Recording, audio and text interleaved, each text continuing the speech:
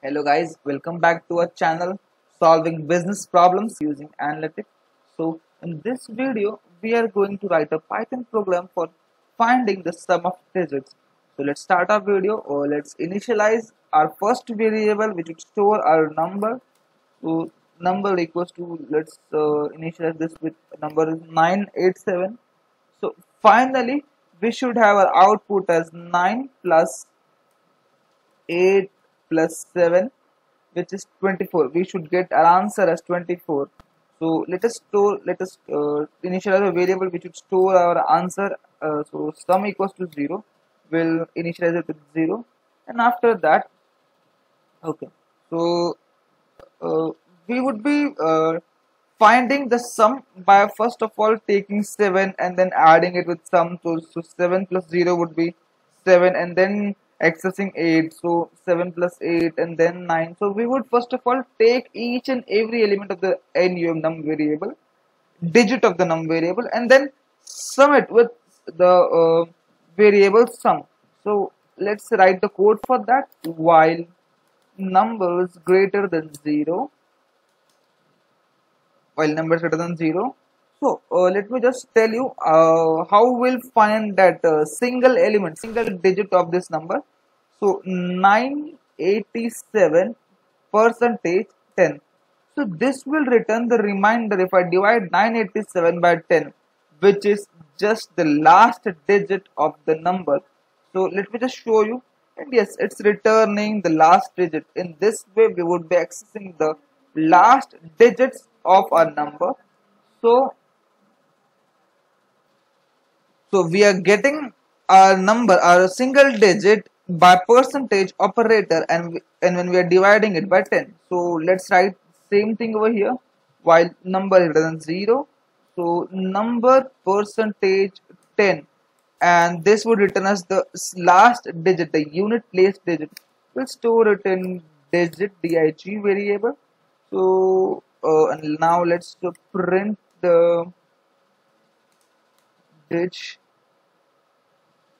Okay, so this would be infinite loop. Okay, we'll print it afterwards. So we have now we have now 7 inside our variable, because 787 divided by 10 would give us 7. But how will we get 8? Like now, if I want 8, I would have to remove this 7 from 787, and then I would have to divide it again by 10. So yes, if I remove that 7 in the last 7 from the unit place, I'll get 98. So how will we remove that 7?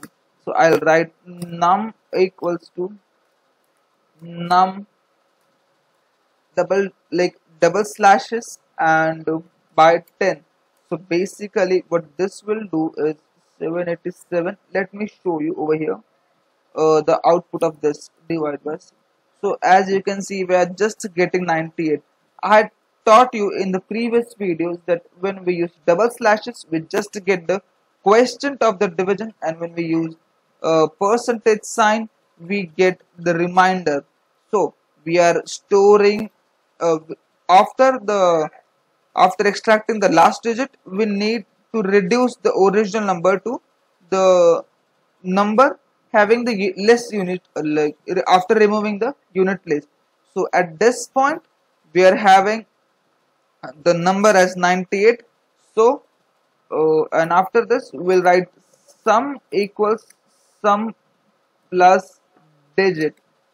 So let me just run this and show you. Let's just print here sum, and yes, we are getting correct. We are getting 24 as an answer. So let me explain you what's happening with the code once again. So we are having first of all number as 987.